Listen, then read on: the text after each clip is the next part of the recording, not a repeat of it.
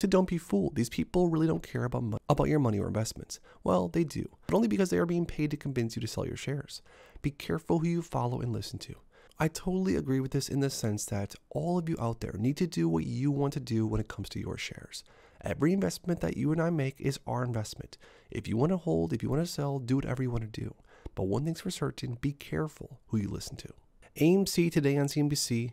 Gary Gensler said things like transparency helps our capital markets, lowers the cost of capital, raises return for investors. Sarah said, hedge funds say transparency is bad, discourages short selling.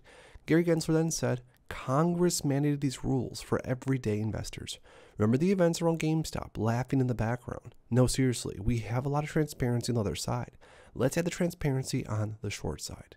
So this has been going around the community quite a bit, this most recent interview with Gary Gensler on CNBC. And comment down below your honest thoughts on it.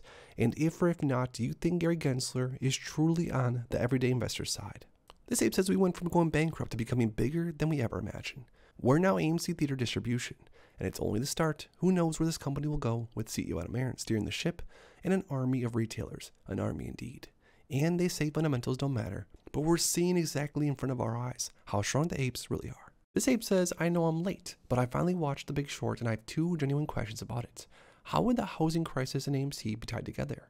I understood what happened in the movie, but I'm missing how it's going to affect AMC. They never mentioned stocks in the movie. This ape also said, why would they even make a movie like this explain exactly what happened? Also, there's gonna be a dumb money movie. And for those of you that aren't really aware, this ape down below said, answer to the question. ADR VIEs are the structures used to offshore mortgage-backed securities or MBSs. These were never closed out after 2008 and were just moved off balance sheets. ABSs didn't get to blow up, but they are close now. You can look at the offshore funds. And number two, because it's not exactly what happened in the movie. The movie doesn't talk about Lehman or the other big toots that were listing loans as profits on their balance sheets via the repo market. The repo market just hit the highest it's ever been, mind you. And if they lied to you about balance sheets then, you bet they're lying about sold but not yet purchased now. Comment down below any other ways on how you think that The Big Short movie and what happened back then correlates with AMC as of now. This ape says, and people think synthetic shares don't exist. It says pressing F3 to locate stocks.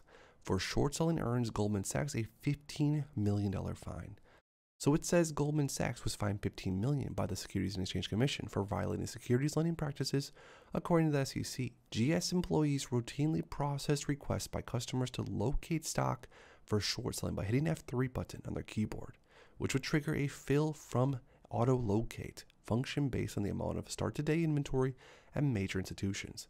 The SEC pointed out that the automated system had already redeemed inventory to be depleted based on local requests earlier that day. So these are the things that are going on. Just imagine what's happening right now.